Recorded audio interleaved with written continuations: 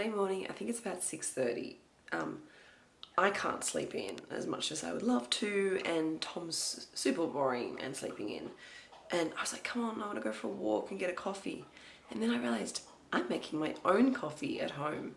So I jumped out of bed, I'm about to make a coffee. I'm going to sit in peace and quiet and read the paper. This is heaven.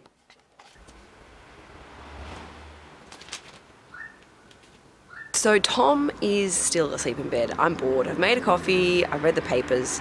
I'm going to take Giuseppe for a walk, go and buy some fresh bread, some bacon, and an avocado if it's not too expensive, and cook some breakfast for us.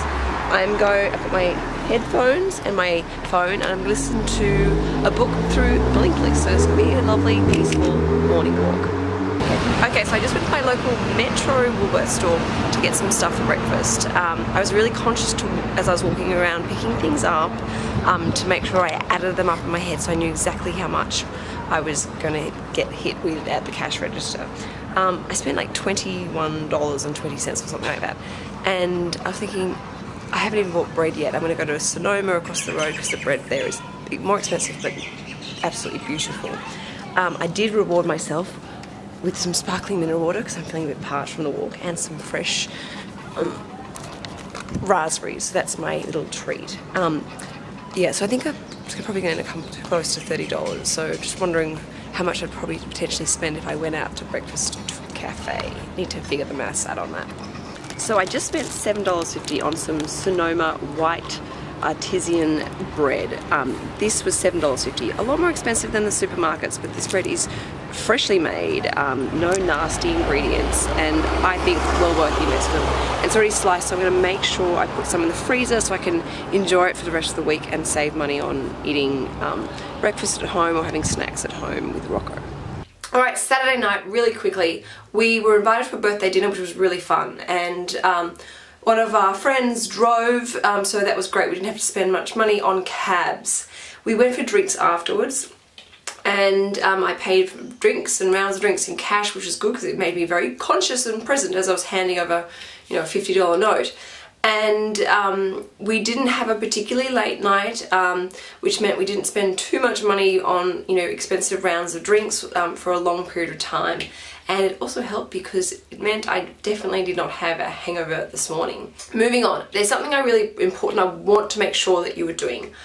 Every time you save money, I want you to consciously and proactively take that money, the exact amount, and put it away. Now I want you to put it somewhere where you can't touch it. So either a separate savings account or something like a money tin like this that I borrowed from Rocco, or even a simple glass jar.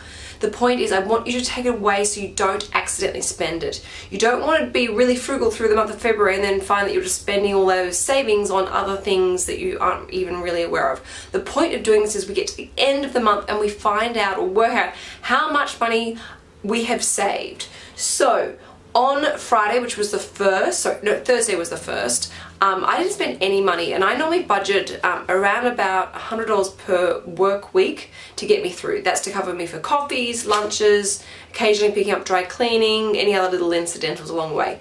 On Thursday, I didn't actually spend anything at all, so my budget of $100 per work week, like Monday to Friday, but averaging $20 a day, was completely saved. So I'm popping it in here.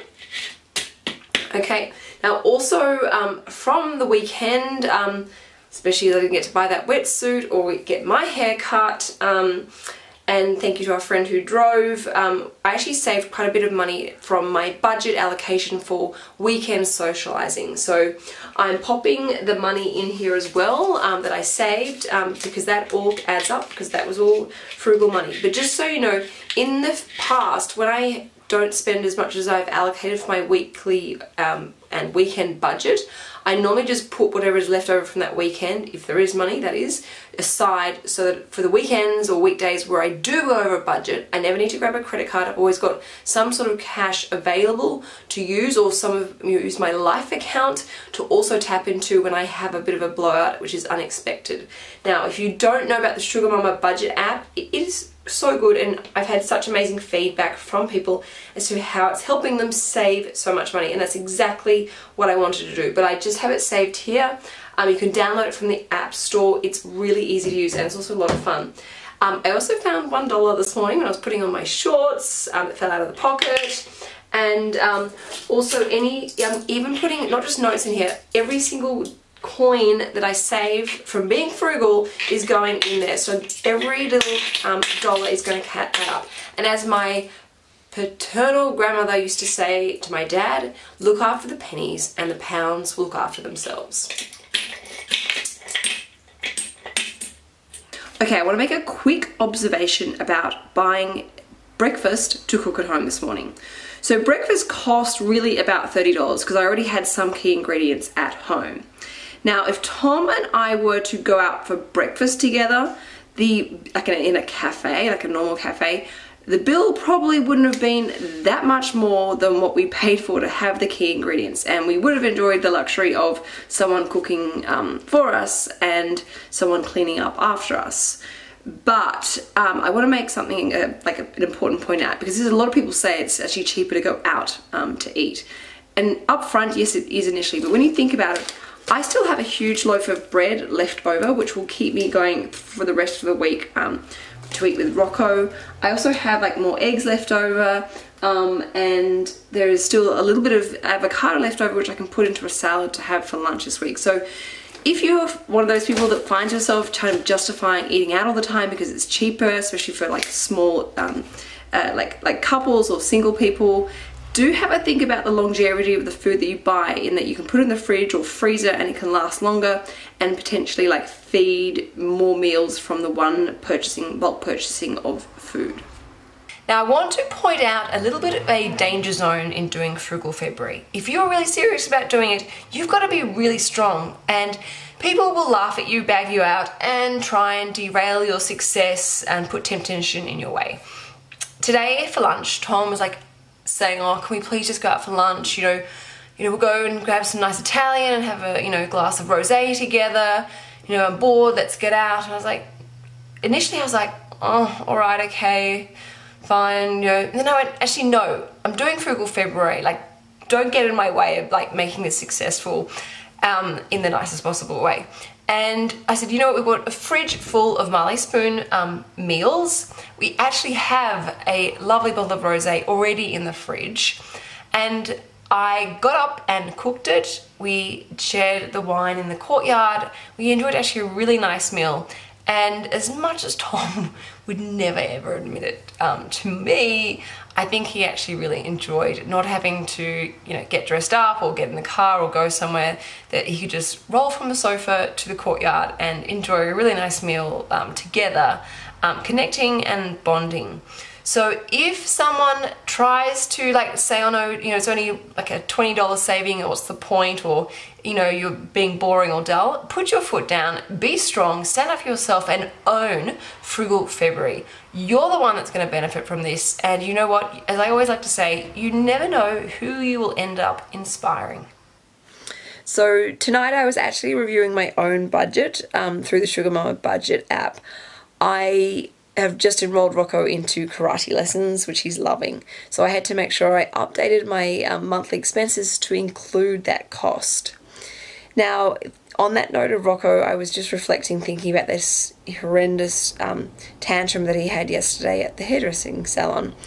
And I'm wondering whether it was potentially triggered this tantrum off the back of me saying no to him having some money to put in the kind of go-kart bus thing at the shopping mall.